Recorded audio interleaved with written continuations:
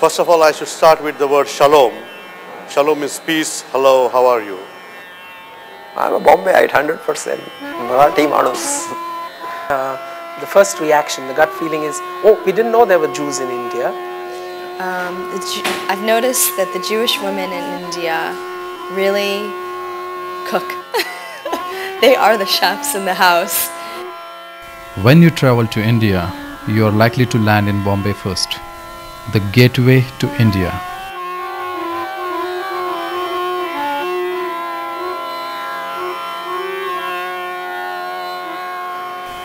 Bombay recently has achieved an unusual distinction, and that is being one of the important Jewish centers in South Asia. 50% of the entire Jewish population of India lives in Bombay and the neighboring town Thane.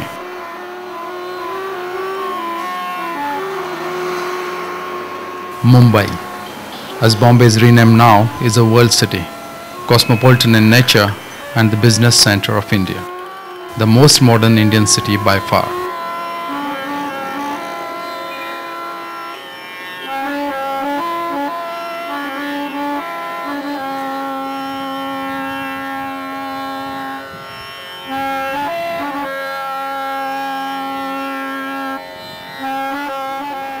Beneath the veneer of modernism and progress lies the religious face of the city. Many Eastern and Western faiths coexist here peacefully.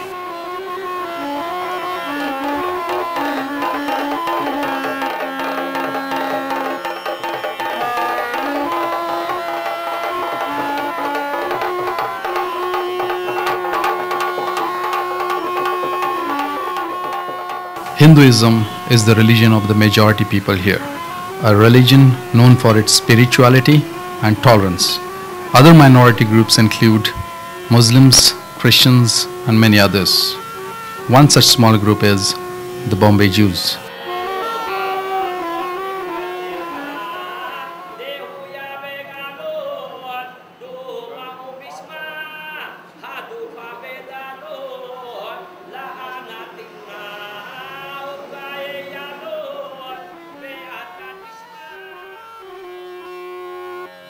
Elijah Jacob is the country manager with the American Jewish Distribution Committee and an important figure amongst the Bombay Jews. I remember as a small kid, I used to go with my grandfather to the services in one of the oldest synagogues in Bombay, which was built around 1796. The Shahar Harahamim Synagogue, the Gate of Mercy Synagogue, which is at Mandvi, near VT Station, little before VT Station. And there was a distinct aura behind attending synagogue services. There was also a temple nearby. There was also a mosque nearby.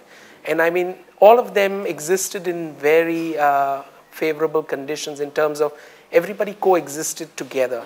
So while we used to pray our own prayers, at the same time we understood that Bombay is a city where different religions coexist. And it's important to have that mutual respect and admiration for each other, however different you may be. And I think that is a lesson which is very important, which I learned, that you have to respect the traditions of others besides your own. And I think that's one of has been the greatest influence of Bombay as a cosmopolitan city on any Jew.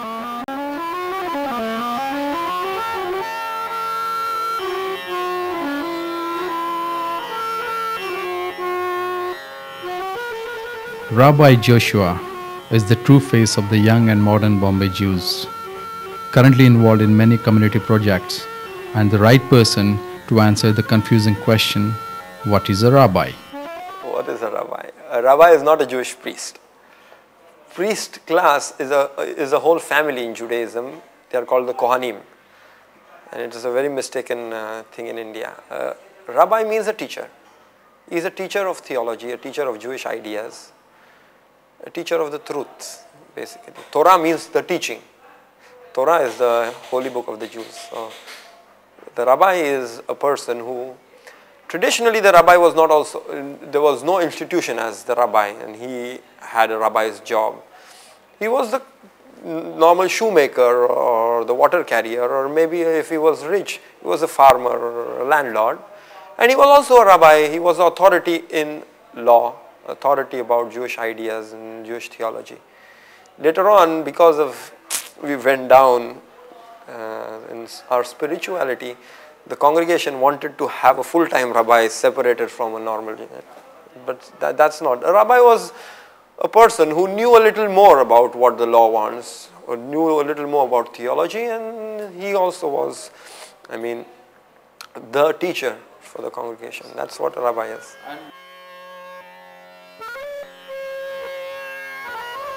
Isra Moses, an enthusiastic Jew and community leader from Thane city. He has been a participant in many international Jewish meets.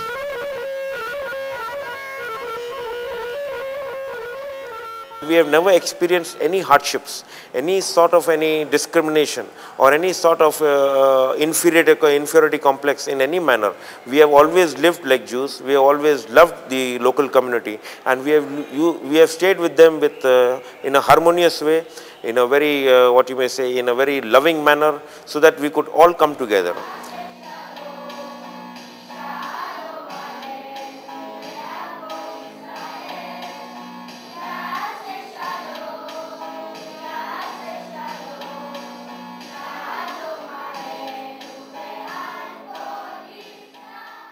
Just let me give you an idea about the three distinct communities of Jews who live in India. The oldest are the Bene Israels, who came around, it is believed, around the destruction of the Second Temple, 17 AD. And they came down via what is called today the Red Sea, via the Gulf of Elat, the Red Sea, down the Gulf of Yemen, and then onto the Arabian Sea, and were shipwrecked around the Konkan coast in a place called Naugao, where there are still a big monument is built for the earliest graves that were found there. So those are the Bene Israels. Then came the Cochini Jews, who came around the time of the Spanish Inquisition from Spain, and they have settled much further down south of India in Cochin. And then you have the third Jews who came very recently, are the Baghdadi Jews, came around 1832 when the Pashas overtook Iraq, and then they escaped through the Silk Route, what we call via Afghanistan, Pakistan, and came into Bombay and Calcutta. So these are the Baghdadi Jews. One of the most notable were the Sassoons. David Sassoon, undoubtedly the tallest figure amongst the Bombay Jews, a generous donor for worthy causes. He donated money to construct synagogues, hospitals and schools for the citizens of Bombay. Gateway of India is the biggest landmark in Bombay city. David Sassoon donated a substantial amount for the construction of this monument. David Sassoon indeed was a man with great vision. Today, the library constructed with his donations is an important part of Bombay's literary life. This building is an important heritage building in Bombay. It is well managed by an efficient committee. The library has won awards for conserving and restoring the building to its original grandeur. Rabbi Benjamin Abraham, a senior rabbi and an expert on the word Jewry. But recently, Bombay city became a very highly developed city and commercial capital. The Jews of the suburbs, Jews of the Konkan area moved a lot to Bombay, and they took Bombay city as a modern city, as a highly developed city, commercial city, and they became a part of the city. They even started having the Bombay dress, a modern dress, and English was the language spoken here. They took English as the language, and they started working. Many people have worked on a very high post in Bombay. So Bombay city became a part of Jewish and Bombay together. I'm a Bombayite, 100%. Marathi Manus. That's what I am. That I got an opportunity to go and study for 6 years in Israel. It doesn't change me in terms of what I am.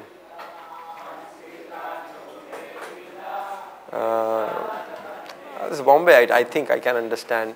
First, I mean, we have to remember in India, there was never any anti-Semitism. And I grew up with this culture. I mean, I am a product of this culture. So that's something which I don't understand how it happened. It was in Yad Vashem is a museum in Israel. My first visit to Yad Vashem was a shock.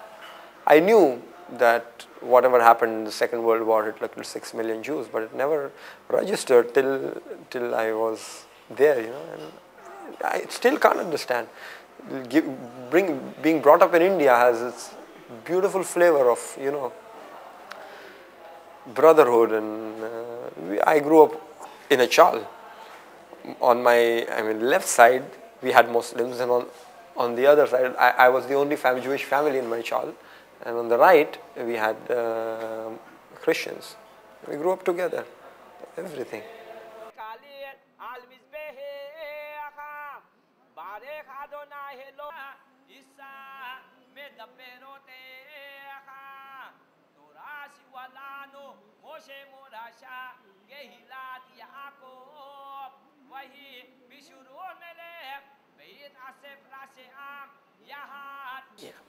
One of the things is, if you want to get connected strongly to Judaism, you must know the language in which our forefathers prayed, the traditions, the customs. Our prayer books are all in Hebrew, and that's why it plays a very important role. With that in mind, we find that in India, there is hardly any usage of Hebrew in the day-to-day activities and in daily life.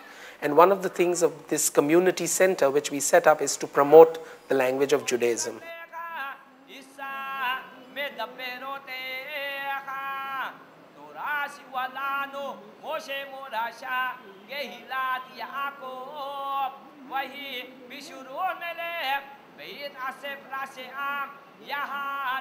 A lot of migration to Israel by the Indian Jews, the community was dwindling, and we felt if we have to retain a very strong Jewish identity and make them feel connected Jewishly, we have to develop informal Jewish educational programs which would address some of these needs in the community, and especially for the youngsters who would be able to identify themselves strongly.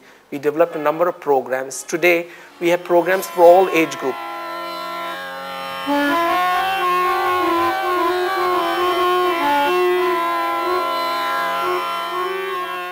The programs are for all age groups, from small children to the elderly.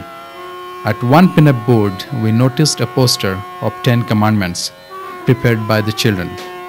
Going one step further, there was an 11th commandment too.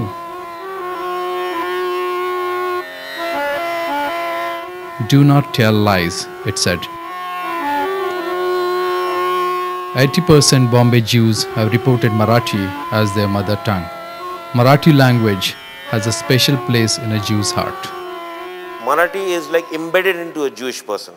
Though he knows his Hebrew language, he can read the scriptures, he can read everything, but Marathi is the love that he has had for the language. And this language of Marathi, he has taken to all over wherever the Jews have migrated. Wherever the Indian Jews have migrated to Canada, to Australia, to London, to America, to Israel, they have taken this language. You will be surprised to know that in Israel, we have got a Marathi Sammelan. We had organized and we had hosted the Marathi International Sahitya Sammelan. Many books are written in Marathi, and Marathi is the strongest link with the local community.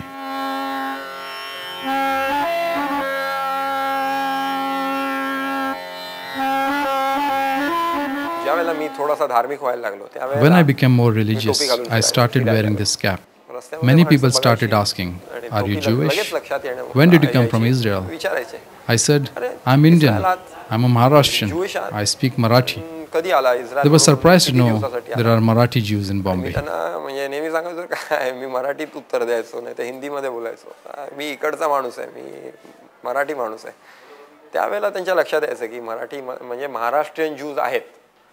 Today, the Jews are about 5,500 in India, out of which there are about 1,800, 40% of that staying in Thane.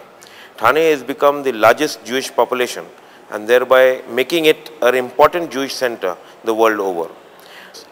This synagogue that you can see came into being with the Jews coming into Thane, and they felt the need to build a synagogue. So they gathered the money among themselves and they built a synagogue in 1879. This synagogue was established on 30th December 1879, whereby the Jews got the money together and they built such a synagogue. Now, after 120 years, we felt the need of renovating the synagogue. This was a complete synagogue which has got road-bearing walls. You can see the synagogue, the walls are load-bearing, and with that you can't see a pillar there. So to change the ceiling, which was in a dilapidated condition, we had to replace the ceiling with a concrete one. Thereby we took the help of an RCC consultant and an architect, and we gave him all the ideas that we saw abroad in other synagogues, the architecture, the interior, and thereby such a beautiful synagogue has come out. We had not planned out as to how the ceiling would look depending upon the condition of the building. It was an old monument, so we had to take all possible precautions. But we did it in such a manner. It has come out so beautifully, and I am sure that the Lord God's hand of miracle was with us. You count any 2 rows when you take, there are 10. Altogether, there are about 40 stars in the synagogue. Now, 40 is a number which signifies the 40 years the Jewish people were wandering. 40 is a number which is very significant to the Jewish people. As such, the 10 is a number where we require minimum 10 people for any religious ceremony. 10 also is a number where 10 plagues have taken place. So taking all this into account, these stars have come out religiously so well.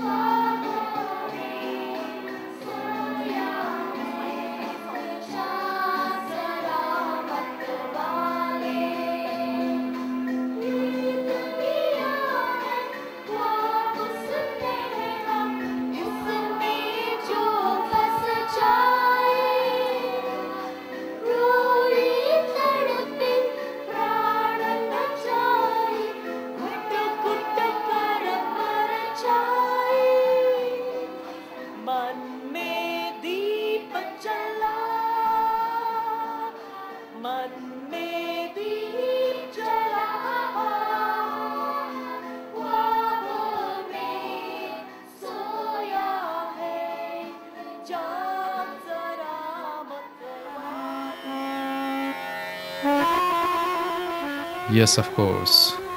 Bring light to expel the darkness from your mind. For many centuries, the existence of the Indian Jews was not known to the Western Jews.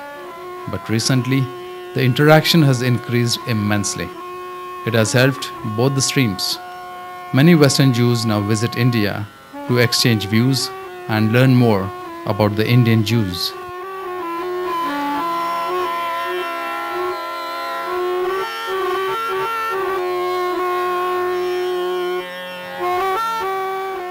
Ariel Tarova is a Jewish educator from America and wants to know more about the Indian Jews. It was amazing.